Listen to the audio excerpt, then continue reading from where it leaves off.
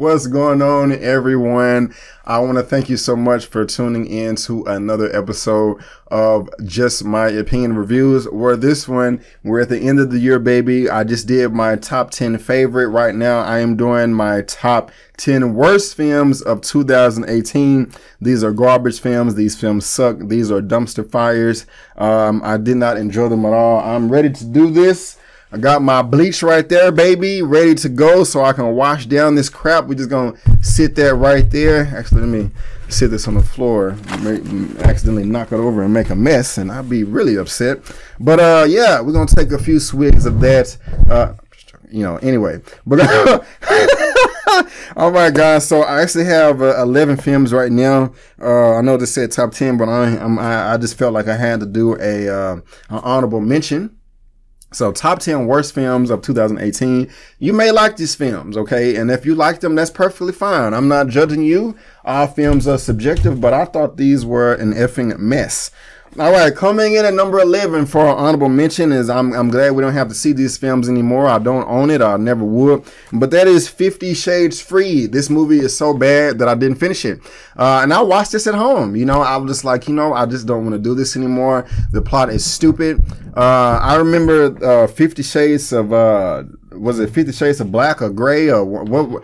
50 Shades of Gray was the first one. I forgot the second one, but the second one was on my top 10 worst of 2017. And 50 Shades Free is on the same thing, on the same list. It's being directed by Mr. James Foley. Now I will admit this film right here is not as bad as the last one. The last one was just god awful terrible. But the whole relationship in this film just doesn't seem realistic at all. I like strong characters. Sebastian, or whatever his name is, he's just so weak and insecure. But but he's portraying the rich guy that gets everything, and I'm just like, that just doesn't match.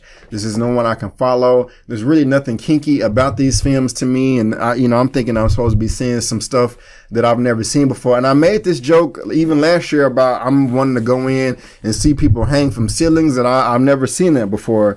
But I really didn't enjoy the film. I thought it was horrible, and I turned it off. That's why that is coming in at number 11. Coming in at number 10, top 10 worst of 2018 is Pacific Rim Uprising. This is so disappointing because if you go back early in the year, this film right here was on my most anticipated film list of 2018. It ended up being one of the worst. Now, the only thing that this film did better than the first Pacific Rim is some of the choreography in the fighting was a little bit more fluid and tight, and you can see what was going on, especially because it was shot during the day. But the story in this film was just like, they just didn't care. I mean, it just got completely silly to a point to where you just couldn't take it seriously anymore. I mean, like, the characters were dumb. What was his name? Charlie Day was in this, and I liked him in the first film, but they just turned him into like a mindless moron robot or whatever. Just it was like, it turned into like a poor Saturday morning cartoon. Not one of the good ones, the ones with like a $2 budget, but I didn't enjoy it. I was highly disappointed with this film right here. It just wasn't good. And I like the director, Stephen S. DeKnight, that did some Daredevil things on Netflix and other stuff, but this film right here it just wasn't for me. Coming in at number 9 is Super Troopers 2, directed by J. Chandra Laskalahor. I know I butchered that. Please forgive me. And what's crazy is this movie, I think it came out on 420, and this is a stoner movie, meaning that you most likely will enjoy it if you're high or drunk or intoxicated to some level, to some degree. I walked out of the theater on this as well, which is crazy because I am I mean, y'all think y'all have seen my silliness. It ain't completely come out yet, but I'm one of the silliest, goofiest people on the planet. I love dumb stuff. I love silly stuff. I love spoofs, satires, and all of that. But I could not get behind this film. I did not know what was going on. It was just too over the top for me. I mean, and a film, you're not going to like a film if you hate it. Being drunk or high or both is not going to make you like it that much more. I mean, maybe a little bit. It's not going to take you on the complete other end of the spectrum to where from hating it to liking it. I mean, I may give another try one day because there are people that did like this film, but to me, I just couldn't do it. It was just too much. It was just too much. They were reaching too much for me, and it's one of the worst films that I've seen this year. Coming in at number 8 is a film that I was kind of looking forward to because I like the premise, even though it's scary. It's somewhat realistic. It was directed by Gerard McMurray, and that is a black dude too. And I remember in my review for this, I'm like, I can't believe a black guy would do this. But that is The First Purge. It's the 4th in the franchise. I enjoyed the second Purge the most. The third one was okay. The first one was completely disappointment. But this one right here was just a big ball of propaganda, racism. And I mean, I say that just because, like, I just could not stand the ending to where you have all these innocent brown and black people that are just minding their own damn business, sitting in their homes, not wanting to do anything to anybody, and they're just getting slaughtered for no damn reason. I mean, just these evil white supremacists, just like, hey, let's just go kill a bunch of black and brown people that aren't doing a goddamn thing. I just did not like that. It was uncomfortable to me. And the way they set it up, like all the black people was going to win, no, they didn't. They all lost. You can go check out the review for this on my channel. But I was highly disappointed about it. It got really unrealistic with what's the guy's name of this movie? The main guy. Let me look it up real quick. He just turned into like a ninja robot assassin at the end. I'm like, bro, where did you get your training? This just doesn't make any sense. I like the guy too.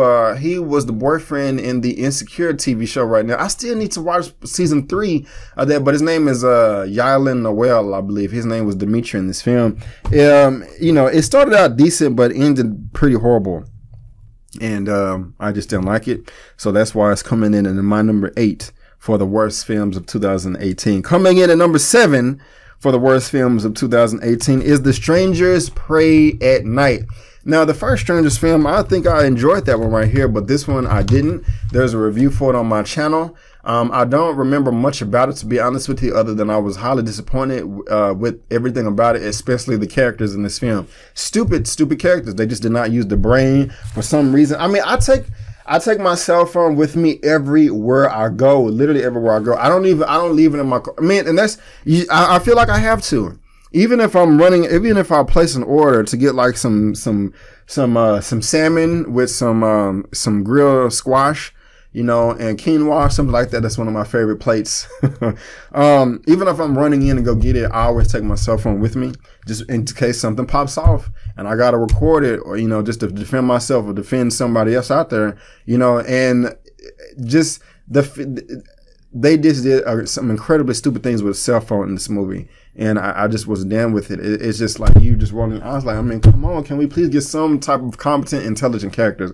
Everybody in this film was just a complete dumbass, and I just can't get behind that.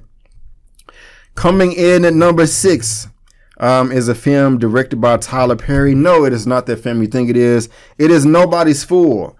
Oh my gosh, Tiffany Haddish, what the hell is wrong with you? This movie was not funny. I mean, no, it had a couple of funny parts, but golly, the sex scene that you were trying to do at the very beginning of the film with Michael Blackson, it just wasn't funny. This film was over the top. Tiffany Haddish, I'm rooting for you, okay? Now, in real life, you made some comments about this and that or whatever that I found that were highly ignorant, but that's okay. I'm not a genius myself either, okay? And I really feel that you have some talent, my sister, because you was funny in high school. I liked you in high school. I did. But girls tripping, this thing right here, come on now. You know, you're 1 for 2, and I'm rooting for you, okay? So I'm still trying to give you, you know, a little credit here. But this film right here was just not, it was not funny. It was lazy. It was stupid. It was just over the top. It just wasn't funny. It just wasn't funny. Tyler Perry, I don't know what you're doing. You are a decent director, but you've been delivering us a bunch of crap. I don't think anyone enjoyed this film for the most part. It just wasn't good. I like Tika Sumner in this, but not only was Tiffany Haddish's performance just stupid to me, but it was just the story of catfishing itself was just like dumb. I mean, Tika Sumner and Tiffany Haddish are sisters. Tika Sumner, she's so gorgeous. I just gotta, oh, you are a gorgeous woman, a gorgeous chocolate woman at that. Just, I love all shades, but you know, I got to give it to my chocolate sisters out there that have it kind of rough. But you are gorgeous, my sister. But anyway, you know, the whole catfishing thing is just kind of old and played out to me. You know what I'm saying? It's just not realistic. And there was just nothing in this film that would just be like realistic to me, you know? And I just wasn't feeling it. So guys, that is my number coming in at number 6 for the top 10 worst films of 2018 is Nobody's Fool. Coming in at number 5, top 5 worst of 2018 is a film directed by Lasse Hallström. That is The Nutcracker in the Four Realms. Oh man, I think I gave this film like a 3 or a 4 out of 10. You can go check out my review. I don't even think I like the effects in this film. I didn't like the characters in this thing. I didn't like the story. I don't know what was going on. The pacing was off. I know The Nutcracker has to do with like ballet and theater arts and things like that. The ballet that they just kind of shoehorned in didn't fit. The tone was all over the place. I don't know if this is for children or adults. I don't know who this is for. It just wasn't a good film. I didn't enjoy it. I don't even want to talk about it anymore. But The Nutcracker in the Four Realms, that comes in number 5. Coming in at number 4, this was another disappointment of mine, and that is The Nun, directed by Corin Hardy. This was so disappointing because the way The Nun was introduced in the Conjuring Part 2 was great. It really did leave you at the edge of your seats wanting more, and it's like, okay, what is going on with this nun right here? But this right here, it just wasn't scary. It was goofy. It did not make any sense. Here you have these priests at the Vatican, and they're like trying to, you know, pull together like the Avengers, the best priest of all time in the world, to fight these demonic forces. But they choose somebody that hasn't even, I don't know what the term is in the Catholic faith, but she haven't even like said her vows or something like this. So she's not even like a full nun or a priest, but you want her to go fight this super demon with no experience.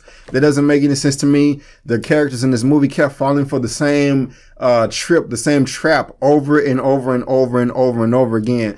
I mean, I don't know how many times you have to just stand in the same spot and get hit over in the head until you say to yourself, okay, I'm standing right here, I keep getting hit, let me move out of the way. These characters just did not learn from their lessons, and it was just dumb, and I just didn't like it at all. You can go check out my full review for this film. It is on my channel. Please subscribe and go do so. But that is number 4 is The Nun, coming in at my worst film of 2018. All right, guys, we are down to the final 3. Top 3 worst films of 2018. One of these films really breaks my heart that is on this list. The other 2 I really don't care about. But coming in at number 3 is Proud Mary. It came out in January. I love you, Taraji. You are a fantastic actress, my sister. I'm supporting you. You're great in everything you do. You was great in Hidden Figures. I own that film. You were great in Baby Boy. You were great in everything else. Let me tell you everything. You was great in The Karate Kid. You was great in Hustle and Flow. You was great in Benjamin, the Curious Case of Benjamin Button. You know what I'm saying? What else was you good in? You was good in No Good Deed. You was good in, pretty much Think Like a Man. You're a great actress, so I'm just not going to crap on you, my sister. But you was not good in this film. You were not good. The story wasn't good. I was not convinced as you as being this cold-blooded assassin. I remember saying in my review, you wasn't a cold-blooded assassin. You were a warm-blooded assassin. I don't know. Also, at the end of this movie, for some reason, Taraji P. Henson turned into Neo from The Matrix, and she was able to dodge all these bullets and not get shot. I mean, it was like 10 guys that had her trapped in the alley, unloading like assault rifle clips and rounds at her, just unloading on her, and she just did not get shot one time. It was dumb. I did not enjoy this movie at all. It just wasn't good. The story was all over the place. That's why that's coming in at number 3, Proud Mary, worst films of 2018. Down to the final 2, guys. Coming in at number 2 is Extreme Disappointment. Like I just said, I actually had this film. If you go back and check out my most anticipated of 2018, this film was on it. It was it was directed by Miss Ava DuVernay, Sister Ava DuVernay, who did Selma and also did 13th, the documentary on Netflix. But A Wrinkle in Time, this film was abysmal. It was horrible. The tone was all over the place. I honestly said in my review that Oprah Winfrey looked like an oversized Cookie Monster or something, sprinkled with glitter. My full review for this is on my channel. But man, I can even tell the tone of my voice died down because I'm so disappointed with this. The effects in this film were the worst. There was just no chemistry between the characters, even like the witches. Visually, things just did not make sense. I don't know why Oprah was so big at points and times. It just did not match some of the effects they was using with the powers, like with Reese Witherspoon, she took one character in the air and nearly got him killed. I'm like, what was the point of that? Did not progress the story on? The little boy in this film, I remember, creeped the hell out of me. He was like possessed by demons. It just was not a film that it was good. It just was horrible on all fronts. I really did love Storm Reed. That was the only thing I liked about her. I liked the little nod that she had with her hair being curly and not being confident about it because she feels it's supposed to be straight. But that's just something black people or mixed people deal with. We'll fix it. We'll fix it. But this film just was not good on all fronts. It hurts me to talk about it because I was looking forward to it so much, and I want Ava DuVernay to do well. Now, technically, this film did break a record because she's the first black filmmaker to make a film that reached over $100 million, so that's great. But at the same time, this is one of Disney's biggest loss. The loss that this film made financially, it really hurts my soul. And you're like, why are you bringing it up, Brandon? The reason why I'm bringing it up is because I don't want films, especially black films, to lose at the box office, because if they don't make money, they won't get made. You know what I'm saying? So it lost a ton of money. I was trying to look up A Wrinkle in Time. I don't know why this is not working. I'm not gonna search anymore. But it lost a lot of money. Again, how do you do that? You take the worldwide gross sales, and then you take whatever that is. So if a film makes $200 million worldwide, about 33% of that goes to the theater/theater owners. Okay. Then you subtract the production budget. Then you subtract the marketing budget. What you have left after all that is what your profit is. Okay. The budget for this film was the production budget for this film was $103 million. The marketing budget, I think I found this reporting on IGN, was an additional $125 million. So that's $228 million. Yeah. So A Wrinkle in Time, it made $132 million worldwide. So, I mean, you can do the math. But anyway, guys, that's A Wrinkle in Time, comes in at number 2. All right, guys, a lot of you guys probably already know what this film is. It is the worst film, in my opinion, by light years. In 2018, we're going to go ahead and bring out the bleach again on this right here. Shake it up, shake it up. You know what I'm saying? This film was horrible. This review for this film is on my channel right now. It is actually my most viewed review. And that's actually disappointing because I remember when I reviewed this film, as soon as I pressed stop on the camera, I said to myself, Brandon, that was a horrible review. You were just kind of ranting and rambling. You didn't really say anything. You really didn't give a good idea why you didn't like this film, because it was just that frustrating. So if you want to go see my review for this film, go check out my spoiler review for this film. But guys, coming in at number 1, the worst film of 2018 by far, right there, is Tyler Perry's Acrimony. Gosh damn it, this film sucks so bad. I did not like a goddamn thing in this whole movie. Tyler Perry, you should be ashamed of yourself, sir, because this was the laziest attempt of filmmaking that I've possibly ever seen in my entire life. And the reason why I said it is Tyler Perry is because I've seen you make good films before. I'm not going to say you're the best filmmaker in the world, but I do respect your hustle. I do respect your grind, but sometimes, less is more. What is the phrase I'm looking for? I can't even think about it right now because this film right here is clouding my judgment. But it's not about I can't think of the phrase that I'm trying to say. You know what I'm trying to say, where I can't think of it. This film right here is screwing up in my head. But the green screen in this film, like, what are you doing, bro? It's like, I understand the effects were so bad. It was blatantly obvious that these actresses was not on location. At the very end of the movie, Taraji P. Henson turns into a superhero. It turns into some type of horror flick. She just gets superpowers from out of nowhere, becoming like some Black Manta stealth ninja. That doesn't make sense. What was her name? Let me look it up real quick. The little girl in this movie too. She was in another film. The way that she gave up the nookie at the very beginning of the film to this guy and then try to blame him. I mean, This girl, she lost her, I don't know if I can't remember if she was a virgin or not, but gave it up at the funeral for her mom and then tried to blame the guy. It just didn't make any, the dialogue in this film was bad. Like, it just, none of the situations in this entire movie were realistic. It was just bad acting, a bad, unrealistic story. The effects were bad. The pacing was bad. Tyler Perry continuing to put vocabulary lists up on the screen like we're going to have a test at the end of the movie. It just didn't make any sense. I mean, the tone was all over the place. The acting was bad. The story was bad. The effects were bad. It was just a horrible, horrible film. I mean, like, I wanted to leave. People were leaving in the theater. But I think the dialogue was the worst. I mean, the husband was weak. It's just like the way the family was talking to each other. I was like, okay, you know, like some of the couples, like, I'm not finna say that this is not real in the real world, to where like multiple married couples live in the same house. That is true in some cultures. It is. Okay.